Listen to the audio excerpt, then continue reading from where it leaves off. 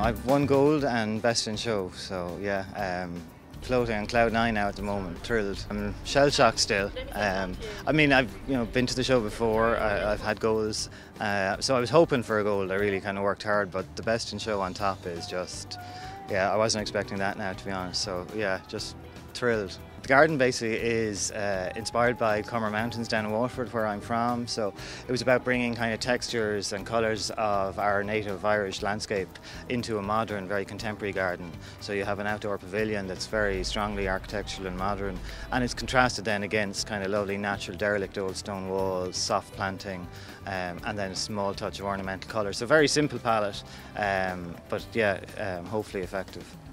For me personally, it's a huge achievement, so you always have that sense of achievement.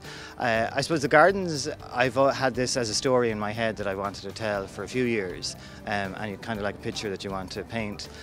So for me, getting the garden out there and built is a huge kind of be able to see it and say, yeah, that's the way I wanted it, that's how I imagined it. And then getting the medal on top is obviously just, I suppose, gratification from your peers, which is great. It's a 3-week build, so it's short space of time to achieve a high-end polished finish.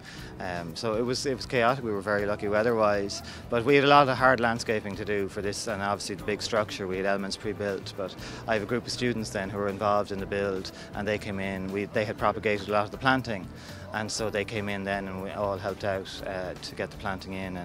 But it's quite a laborious to get this natural effect and get there's a lot of time involved in that.